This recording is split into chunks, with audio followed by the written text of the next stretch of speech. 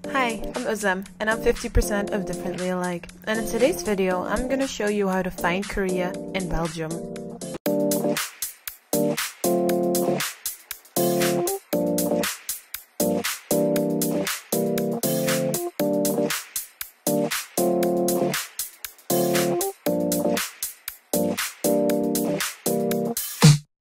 So, like I said, I'm 50% of Differently Alike. Hi, I'm Özlem, and I live in Belgium.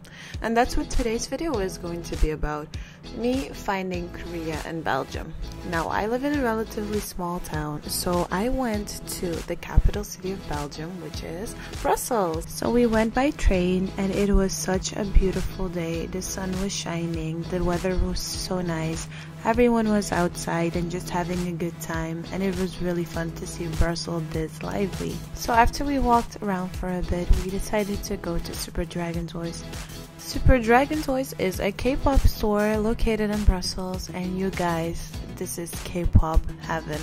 They have everything from K-pop albums to light sticks to merchandise, posters, figurines, whatever you want, they have it. So it is the place to be for K-pop fans in Belgium. So then we walked around for a little bit more. We looked at the pretty scenery of Brussels, and then we decided that we were really hungry.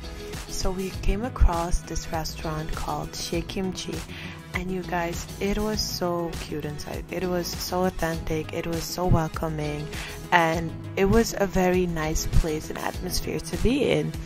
We ordered some food, and oh my god, it was so good. So we got the tteokbokki, we got some rice, some ramen, wings. My friend got cold noodles, which was so refreshing in the heat. And they were so yummy as well. The whole meal was super yummy. It was a little spicy, but that is literally just me and my low spice tolerance. It was so good, and I definitely recommend Kimchi if you ever want to eat good Korean food in Brussels. This was only a small portion of everything Brussels has to offer when it comes to Korea.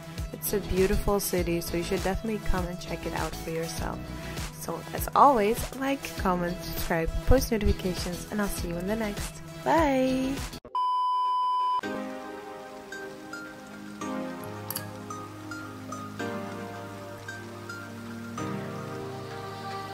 어딜 가야 결과 내가 앞에 있잖아 딴 생각하는 게 다 눈에 보이는데